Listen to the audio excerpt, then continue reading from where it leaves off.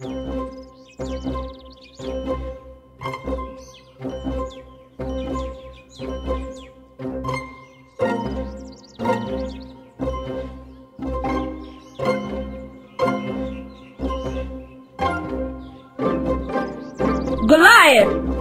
I may be small in size, but I have God on my side. I'm giving you one last chance to surrender. If you don't, then you're going to die. What? You are not? Alright, then watch this. Get ready, Goliath. You are going to lose this battle.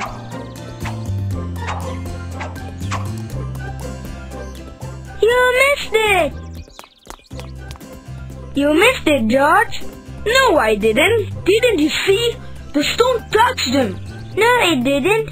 Now give me the sling. Yes, George. I saw it too. The stone did touch Goliath.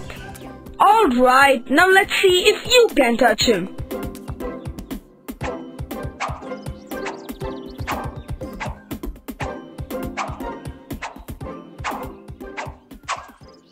Haha, did you see that?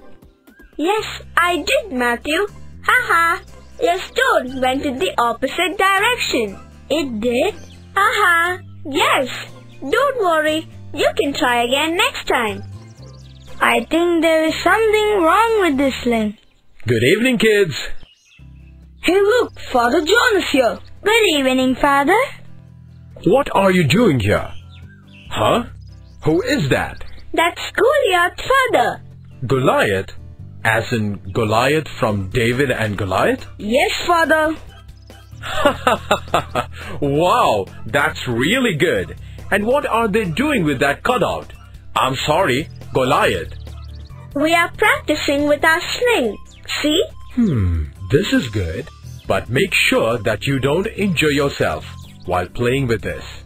We will take care, Father. Father, are you going to tell us the story of King David today? Yes, but aren't you playing with your Goliath?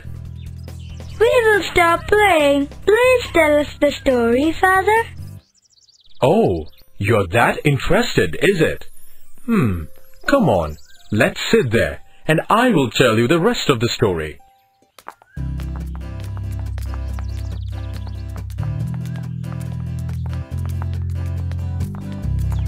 Are you all ready? Yes, Father.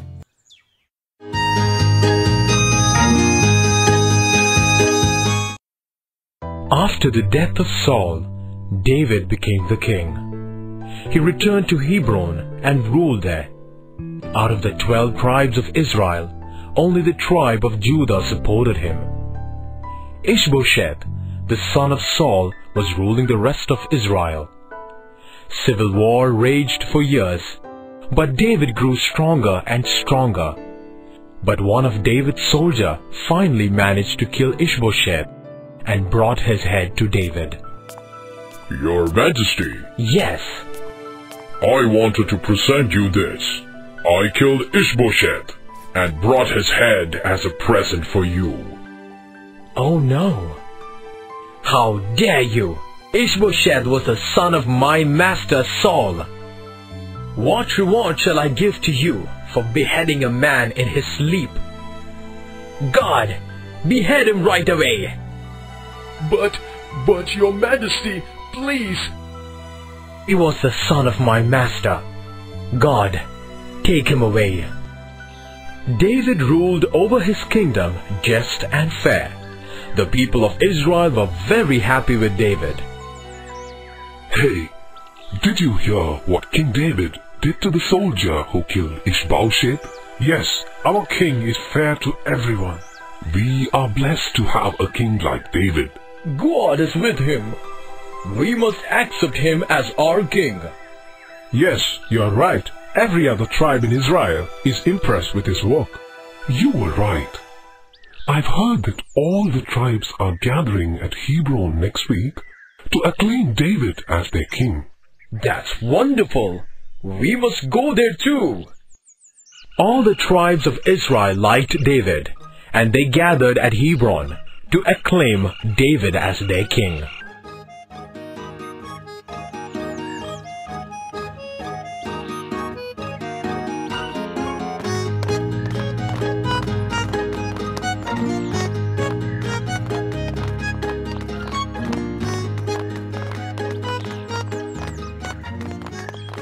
Praise God for giving us such a mighty king.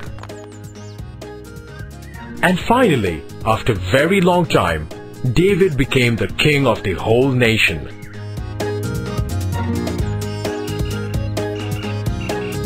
The first thing that David did after becoming the king of Israel was to capture the city of Jerusalem, the fortress of the Jebusites.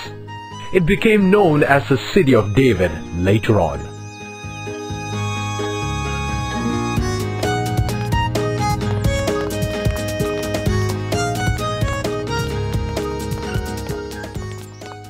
We will call the city Jerusalem from today. Jerusalem, which means the city of peace. That's a good name, my lord. A good name for the city of David. We must repair these walls. They are not strong enough. Yes, they look quite weak. We will strengthen it by using new walls and moats. Find the best craftsmen to do the work. Yes, my lord. We will start the work immediately. Only if... What is it, my lord? Huh? It's nothing. I have been thinking a lot about bringing the Ark of Covenant to Jerusalem. That's good thinking, my lord. If we can bring the Ark to this city, then Jerusalem will become the religious capital of Israel. But first we must consult with Prophet Nathan and seek his approval. Yes, I will ask Prophet Nathan to come here, and we will talk about this. In the meantime, you must start the repair works. Yes, my lord. And as per David's instructions, expert craftsmen from all over the world were brought to build the palace. They used marble to build, and the fortress was made secure with moats and ramrods.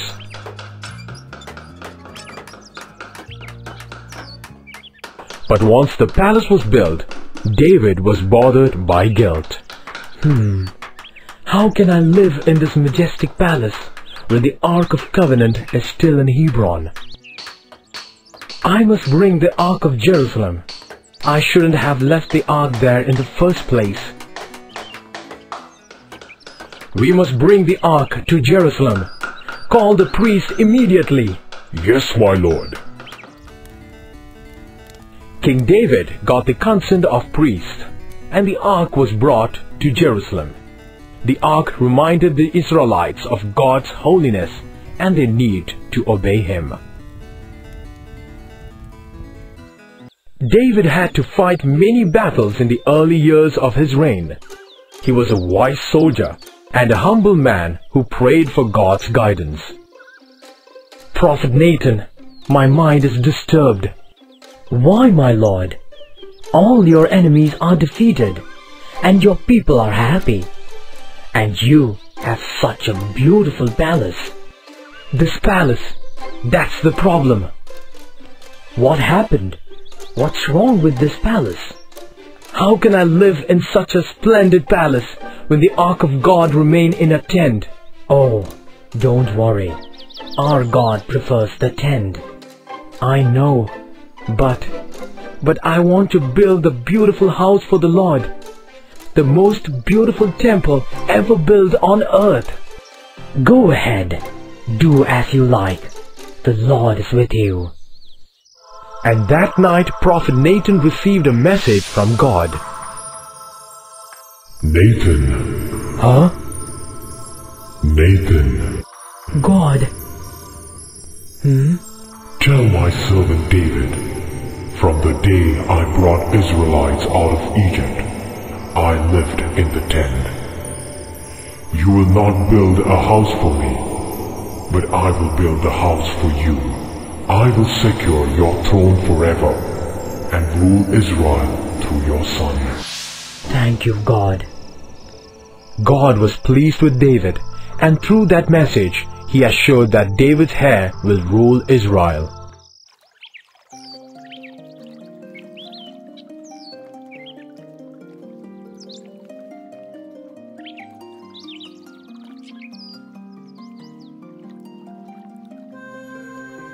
What? The Ammonites are refusing to pay the tribute?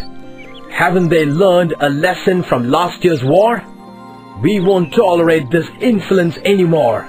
My lord, let's demolish Rabbah, their capital. They will learn a lesson once we do that.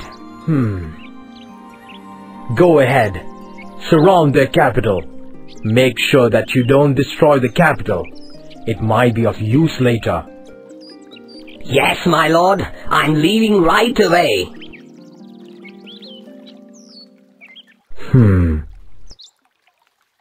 Huh? Who is that beauty? She's such a beauty. How come I didn't know such a beautiful woman was living here, right under my nose? Later that day, David had the woman brought to the palace. What's your name, dear? My name is Bathsheba, my lord. I am the wife of Uriah. He is one of your soldiers. Ah, Bathsheba. What a sweet name. That night, David committed a grave sin with Bathsheba, even though her husband Uriah was one of David's brave soldiers. But 2 months later, Bathsheba sent word to David informing him that she was pregnant. David realized that his sin was creating more problems. Where is Uriah? He is in Rabbah, my lord, along with Joab. Ask Joab to send Uriah to me immediately. Go now. No, I made a big mistake. What can I do now? I think I will send Uriah to his wife and make him think that it is his child. You sent for me, your majesty? So, how is the war, Uriah? The Ammonites won't surrender, right? Yes, my lord. All of them have camped inside the fortress. We haven't attacked yet. They will have to come out someday. Here, drink this wine. Huh? No, thanks, my lord. Are you refusing your king, Uriah? I'm sorry.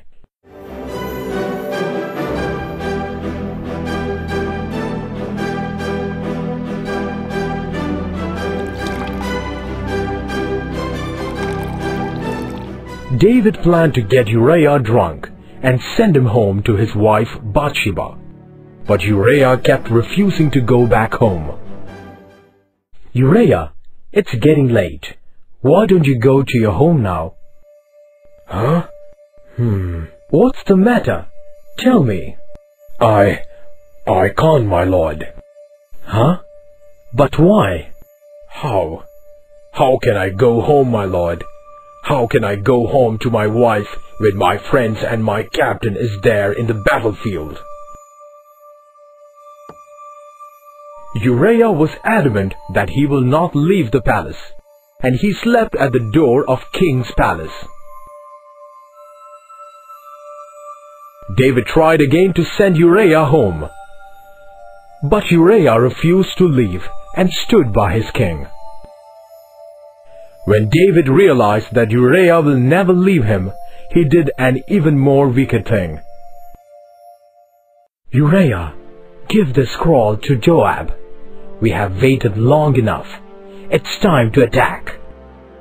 Yes, my lord.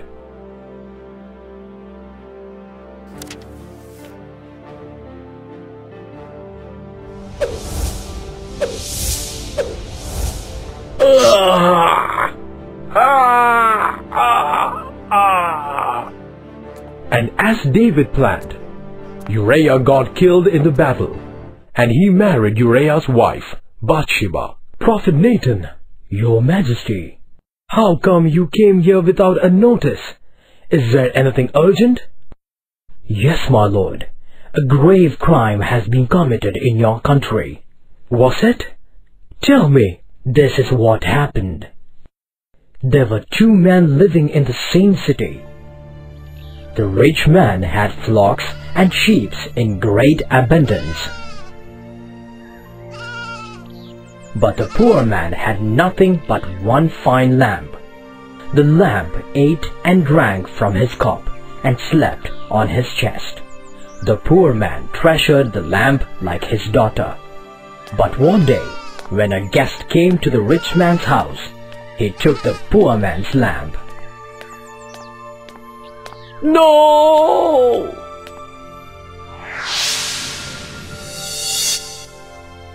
What? I will not tolerate such crime under my rule. The man who did this must die. Then you are the man! Huh? Yes, your majesty. God wanted me to speak to you, and these were his words. You were a shepherd, and I made you a king. I blessed you with wives and children, made you rich and powerful. Oh no! Why did you disobey me? You killed Uriah and took his wife. I will stir up evil against you out of your own house. Other men will take your wives, and your child born of adultery will die. Oh no! I have sinned against the Lord. Have mercy on me, oh God, please. Please wipe away my sins, my Lord, please. David wept his heart out. His heart was broken when he realized his mistake. But in spite of his prayers, Bathsheba's son died. No, my son. Why did you take him away, my lord? Why? Don't lose heart, my dear. The Lord is punishing me for my sins. He will not abandon us. God forgave David for his terrible sin. Bathsheba had another child, and they named him Solomon. God has forgiven my sins. Solomon, my son, after me, you are going to be the king of Israel. King David had many other children, but some of his children brought great sorrow to David. Wow, that's an amazing story, Father. It's so inspiring. Yes, George. David was a God-fearing man. When Prophet Nathan pointed his sins, he readily repented and was prepared to accept any punishment. Even in the midst of calamities, he did not lose heart and firmly believed in the mercy of God. So, King David is a model of repentance. Now, you like this story? Yes, Father. We loved it very much. All right. Now shall I ask you a few questions? Yes, Father. Who can tell me the meaning of Jerusalem? Jerusalem means the city of peace. Correct. That was quick, Matthew. And what was the name of David's second wife? Her name was Bathsheba, Father. Who was Bathsheba married to before becoming the wife of David? Bathsheba was married to Uriah, one of David's soldiers. What happened to Uriah? Uriah got killed in the battlefield. It was planned by David. Was David sorry for what he did? Yes, Father. He was really sorry when Prophet Nathan pointed out his sin to him. All right. Now for the last question. What was the name of David's son born out of Bathsheba? It was Solomon. Tomorrow I shall tell you his story, the story of Solomon. Goodbye.